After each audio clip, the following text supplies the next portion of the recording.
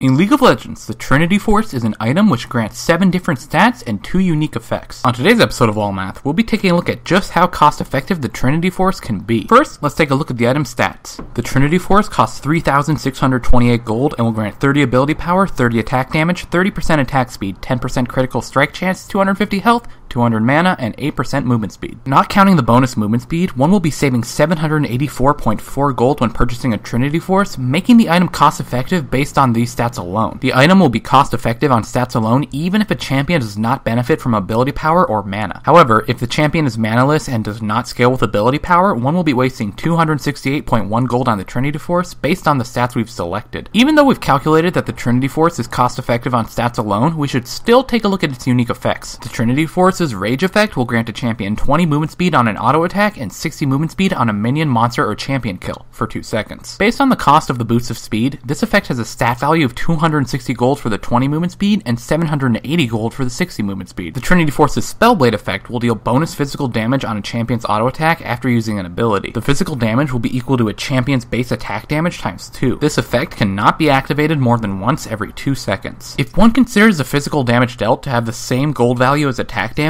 every point of base attack damage a champion has will increase the Trinity Force's value by 80 gold when the effect is activated. On the champion with the highest level 18 base attack damage, Cho'Gath, the Trinity Force's gold value will increase by 10,376 gold. On the champion with the lowest level 18 base attack damage, Thresh, the Trinity Force's gold value will increase by 6,848 gold. Overall, the Trinity Force is cost effective on stats alone and will grant a champion large amounts of damage when the Spellblade effect is up, while being incredibly cost effective based on the damage dealt. If you'd like an episode of LoL Math made on the topic of your choice, please consider making a donation to Charity Water at mycharitywater.org/lolmath. Guaranteeing your episode will be made. Make sure to like this video if you enjoyed it, and subscribe if you'd like to be informed whenever I release new videos. Click the annotation on the screen if you'd like to see the previous LoL Math episode. You can also like LoL Math on Facebook, follow me on Twitter, and watch me live stream on Twitch. Thanks for watching this episode of LoL Math.